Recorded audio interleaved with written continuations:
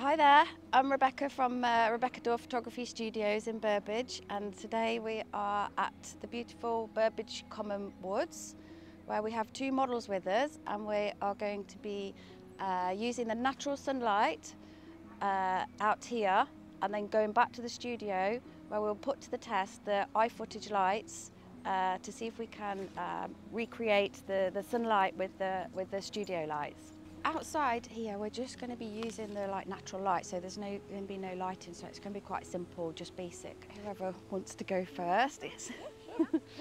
Okay, so just step a little bit further back. Okay, so yeah, just kind of like slightly side on, just lift your chin up slightly. Okay, so maybe just have like one hand slightly on the hip, just like bending, that's it. Super. And then just look up as if you were looking to the light, so you just, that's it. Not that far, down a bit, down a little bit. That's popped a right load of light in there, Dave. We've finished doing the shots now. We used the diffuser with a pop-up bit of light just to stop the harsh sunlight from coming down and causing shadows onto the face.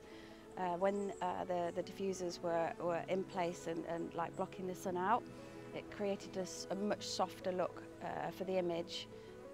With the different lenses that we use to put the background out of focus. Perfect. Thank you.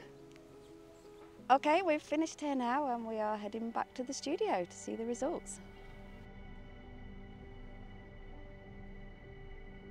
Okay, so we're going to be trying out the 220, 320 and 60 DN iFootage lights, where we're going to be posing the models and recreating the light from the sunlight. We're going to be setting up the soft boxes and posing the models in different positions to recreate the light. Hi guys, we're back in the studio now and we are going to replicate the lighting from the sunlight with the iFootage lights using our models. We have a 220 light here, 320 DN and the 60 DN. So let's see what we can get. So I had the 220 on 50%. I'll just have this on about 80 just to start with, and then we'll just have a play.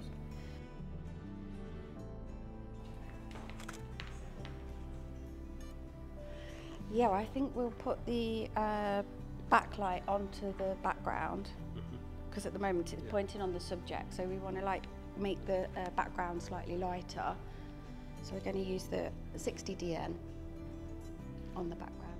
So 60 DNs on 100% power. We've got the 320 on 100% power and the fill light of the 220 on 50% power. And we've got the camera settings set as to the same as the sunlight that we had outside. That's it, yeah. Slightly over to the side that way. A little bit more side on. Yep, that's it. Perfect. Just hold it there. Hold it there.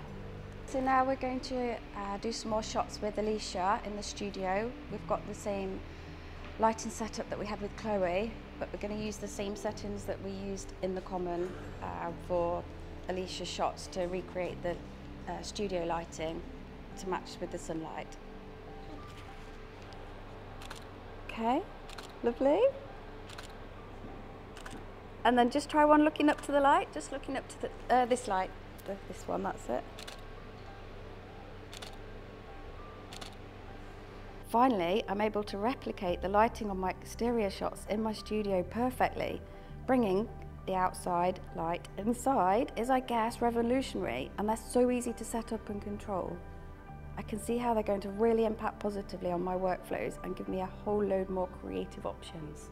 Okay guys, that's it. We've finished shooting for today, and I would highly recommend iFootage anglefish lights for indoor studio use, and we can't wait to see the results from today. That's a wrap.